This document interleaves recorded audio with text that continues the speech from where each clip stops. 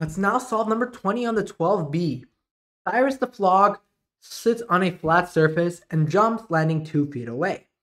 He then chooses another direction at random and again jumps 2 feet. What's the probability? Cyrus will land within 1 foot of a starting position. So we got a 2 here. So it's like, imagine Cyrus jumps right back. That would obviously be 0. So it's like, okay, 1, 1, 1, 1. There'll be some point where this distance is exactly 1. And beyond that point, it's going to be more than 1, right? As this theta gets bigger, this distance will get bigger. So 2, 2. So what is this maximum value of theta? Well, we can just solve for it.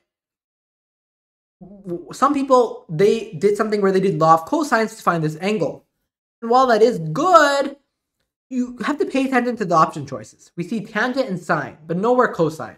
So while you could use law of cosines and then be like, okay, convert it to sine by using, Pythag identity or something like that. You could do that, but it's much easier just to drop the altitude. That's half. And then now see, okay, this is theta over 2.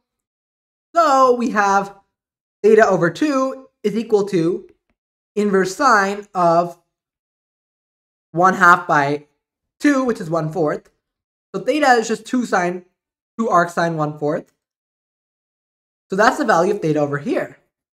And then remember that there's also going to be 2 arc sine 1/4 on the other side. The maximum value of theta on the other side, right? Because we can go either way. Maximum 2 arc sine 1/4 here, or 2 arc sine 1/4 the other direction. So we have 4 times sine inverse 1/4, and we have to divide this by the total angle, which is 2 pi. So this cancels out to get 2 arc sine 1/4 over pi. And that is the answer for this problem. Hope you enjoyed.